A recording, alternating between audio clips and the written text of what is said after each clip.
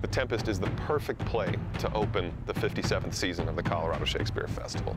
The Tempest is the story of a man and his daughter stranded on a magical island where a storm suddenly brings into his very hands the people who did him wrong, and the story of watching him wrestle with that and come to hopefully a surprising conclusion.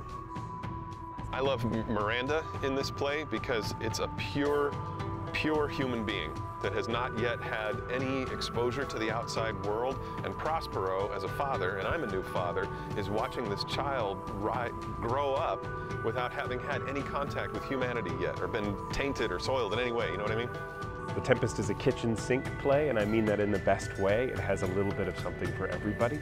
I think watching a father watch his daughter fall in love for the first time, and there'd be so many parents in our audience and so many children with parents in attendance that have gone through that. So it makes this story, like so many Shakespeare stories, timeless.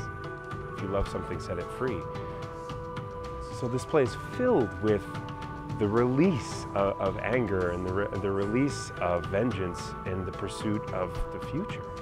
Our production's going to have wolves and puppets and trapeze and music and magic, but at the center of it, a great story about a father and a daughter making sacrifices.